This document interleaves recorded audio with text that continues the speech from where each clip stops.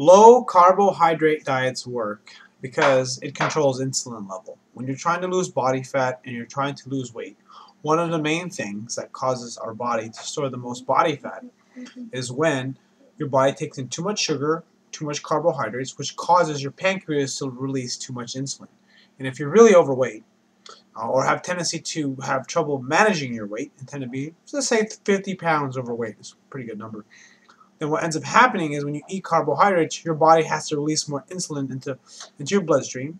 So your body ends up having to shuttle the sugar that you take in and put it into your cells. Now, when you are insulin resistant or not as good at clearing insulin out of your blood sugar out of your body because of your insulin production, what ends up happening is your body will store more fat, or your body will start to produce more insulin, which causes you to store more fat.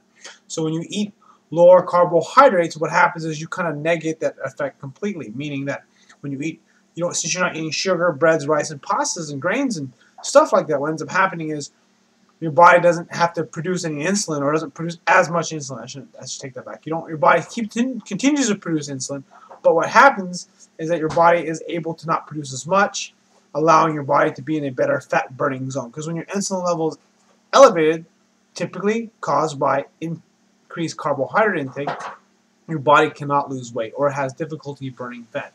Second, this is why low carbohydrate diets work, is because the other thing too is that carbohydrates for most people tend to have an appetite stimulating effect.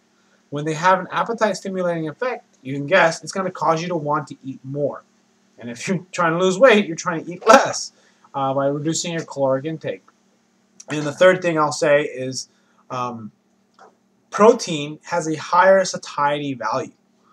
When you have so if you're fuller, you'll be fuller longer, causing you to not have to eat nearly as much food. Also, people who tend to eat more protein tend to be more lean and tend to be more muscular.